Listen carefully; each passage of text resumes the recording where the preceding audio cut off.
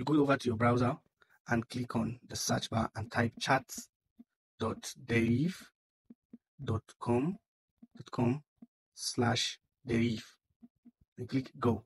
Now this will take you to your Deriv chat screen where you can be able to see all your analysis, where you can be able to make all your analysis. And the fun part is you can be able to save your analysis and you come back to it. You have the tool by the side. This is your trend lines. You have other tools. You can click on your trend line and you'll be able to draw your trend lines. You see, you can be able to now draw your trend lines like this. Now you see how it is. And you can also be able to change the market from this. You click on the R25, you clean this, and you will now click on derived. Now you see other indices. Let me switch to BOM 500.